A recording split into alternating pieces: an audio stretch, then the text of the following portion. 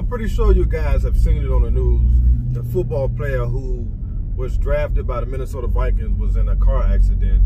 3 former football players were killed when a speeding car hit them this morning in Upper Marlboro. One of the players was a rookie NFL quarterback.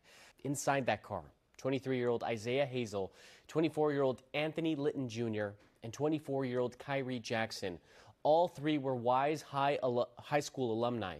Jackson was just drafted by the Minnesota Vikings this year.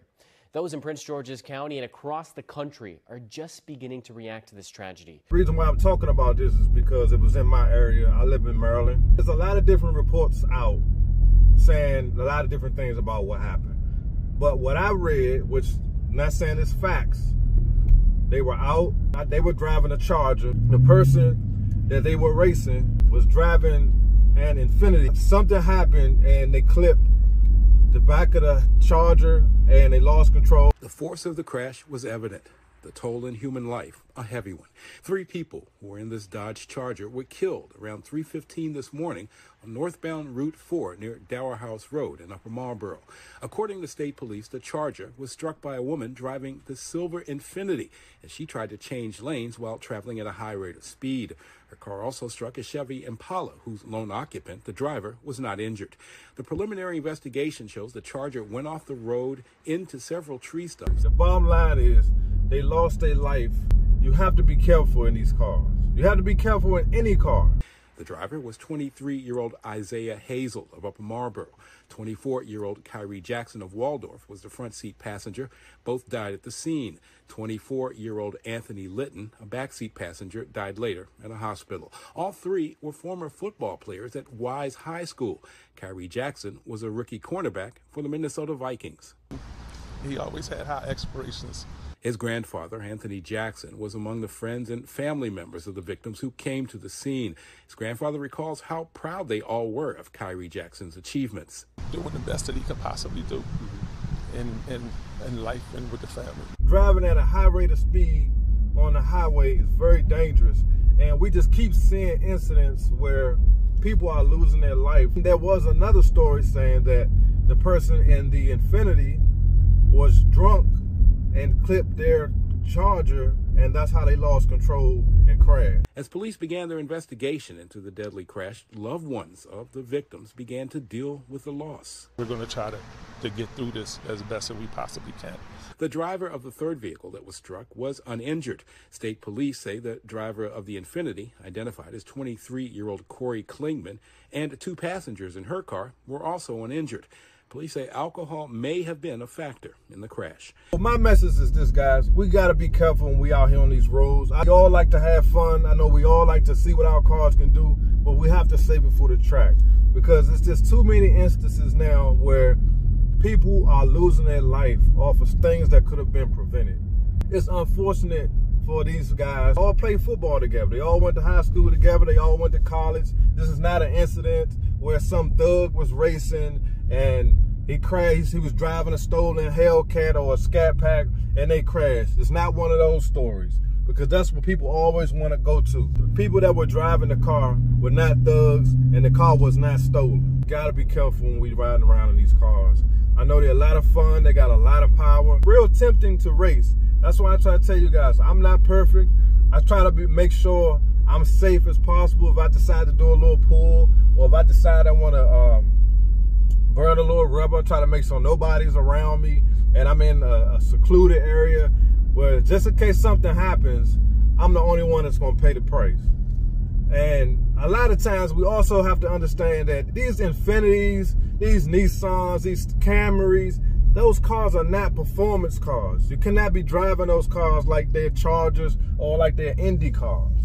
Those cars aren't built for that type of driving. Even though in the commercials, they make it seem like those cars, you can drive them like people drive Chargers and Challengers and stuff. But those cars aren't built for that type of driving. And I think that's where a lot of people get it wrong.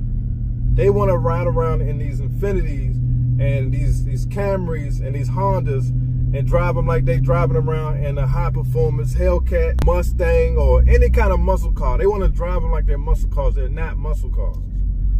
So any slight wrong movement, those cars are going to leave the road They're gonna lose traction because first of all, they got them little tires on them. RIP, and I send my condolences to the family because that's a sad situation. I played college football. I know y'all might not know that. A lot of people might not know that, especially if you're new to the channel. I played college football. I know how hard it is to get to that level and to actually play and then get drafted and then lose your life to something tragic like this. It's sad, man, and I feel for them, man, because I know the hard work it takes to make it to that level. And I'm pretty sure that their family is heartbroken. So we have to be careful, guys. When we're out doing things and we're in our zone and we're having fun, we have to also remember the loved ones we have back home who are waiting for us to make it home that day or that night. So we have to police ourselves, and we have to be conscious of what we're doing at all times. And again, I'm not blaming them for what happened. It's a sad, tragic situation. And it can happen to anybody. Anything can happen. So leave your comments, guys. Let me know what y'all think, man. We have to do better when it comes to this street racing and driving these cars recklessly. You know, a lot of people come to my channel always talking trash, talking about how slow a car is. This car that, this car this, bruh. Nobody cares about that stuff, man. I buy my cars because this is what I want. Didn't buy it to be the fastest guy on the street. Leave your comments, man. Let me know what y'all think. Witnesses say the Chevy Malibu was going well over 100 miles per hour. The driver losing control and flipping multiple times. One witness tells me he believes the car rolled over about 10 times. They also say the driver was ejected from the car. Warren police say a traffic stop for speeding led up to this crash. Police say when officers attempted to pull him over, the driver took off. Because of the speed he was going, Warren police say they called off the pursuit. It appears, initial investigation, the subject lost control as he was driving westbound on Outer Drive. Struck the curb, and at that time his vehicle began to roll over.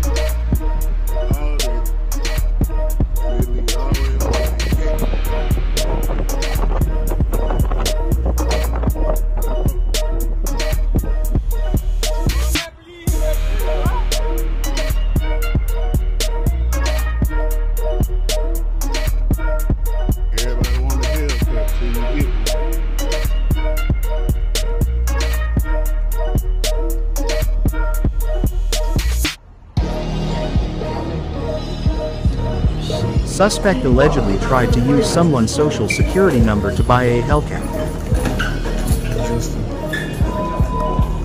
I'm just asking you why. Sir, I'm literally just asking you why.